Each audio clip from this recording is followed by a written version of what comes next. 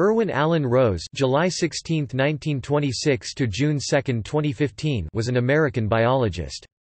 Along with Aaron Chihanover and Avram Hershko, he was awarded the 2004 Nobel Prize in Chemistry for the discovery of ubiquitin-mediated protein degradation.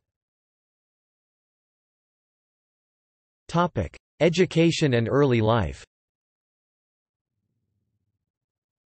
Rose was born in Brooklyn, New York, into a secular Jewish family, the son of Ella Greenwald and Harry Royce, who owned a flooring store. Rose attended Washington State University for 1 year prior to serving in the Navy during World War II. Upon returning from the war, he received his Bachelor of Science degree in 1948 and his Ph.D. in biochemistry in 1952, both from the University of Chicago. He did his postdoctoral studies at NYU. Career and research.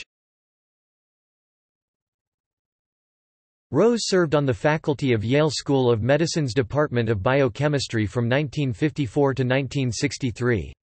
He then joined the Fox Chase Cancer Center in 1963 and stayed there until he retired in 1995. He joined University of Pennsylvania during the 1970s and served as a professor of physical biochemistry.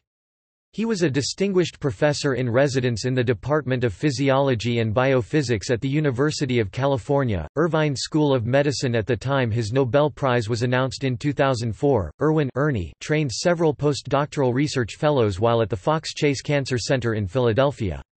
These included Art Haas, the first to see ubiquitin chains, Keith Wilkinson, the one to first identify APF1 as ubiquitin, and Cecile Piccart, a world-class enzymologist in many parts of the UB system. Awards and honors. Rose was awarded the Nobel Prize in 2004. Personal life. Rose was married to Zelda Buttenstein and had 4 children.